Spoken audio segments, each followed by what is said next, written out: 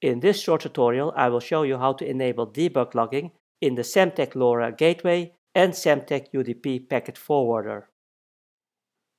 In this tutorial, the following Semtech LoRa Gateway and Semtech UDP Packet Forwarder are used. The Semtech LoRa Gateway version 5.0.1. The code can be found at this GitHub page. And in the RAK831 Pilot Gateway, it is installed at this location. The Semtech UDP Packet Forwarder version 4.0.1. The code can be found at this GitHub page, and in the RAK831 Pilot Gateway, it is installed at this location.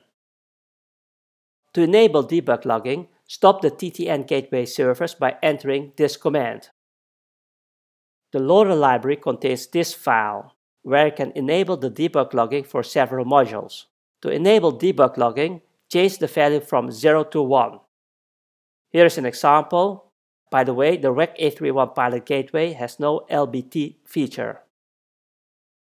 Set this flag to enable debug logging for HAL auxiliary functions. Set this flag to enable debug logging for functions to address the LoRa concentrator registers through an SPI interface.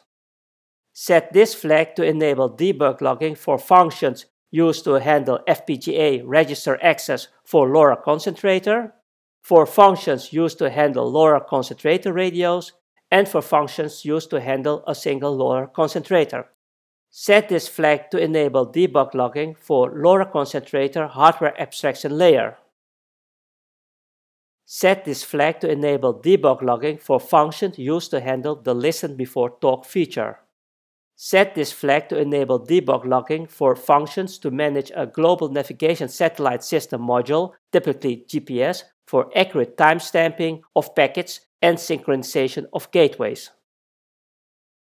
After the library.cfg file is modified, enter the following commands in this order. First, build the Semtech LoRa library. Enter this command, followed by this command. Next, build the Semtech UDP Packet Forwarder. Enter this command, followed by this command. Next, start the ttn-gateway servers by entering this command. After you are done with debugging, don't forget to set the values back to 0 in the library.cfg file, otherwise the syslog file will increase in size very fast. Thanks for watching. I hope you enjoyed the video. Please hit the like button and don't forget to subscribe. If you have questions, leave your comments below. I'll do my best to answer them.